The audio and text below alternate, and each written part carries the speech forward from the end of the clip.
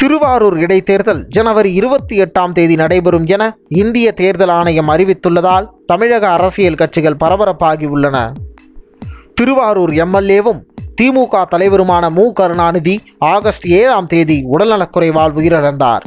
அவரது மறைவை தொடர்ந்து திருவாரூர் சட்டமன்ற தொகுதி காலியாக இருப்பதாக தேர்தல் ஆணையம் அறிவித்திருந்தது. இந்நிலையில் திருவாரூரில் ஜனவரி 28 தேர்தல் நடத்தப்படும் என அறிவிப்பு வெளியாகி இருக்கிறது. அதன்படி ஜனவரி 3 தேர்தல் அறிவிப்பாணை வெளியிடப்படும். 10 வேட்புமனு நடைபெறும். 11 வேட்புமனு பரிசீலனை நடைபெறும். 14 இறுதி வேட்பாளர் பட்டியல் வெளியிடப்படும்.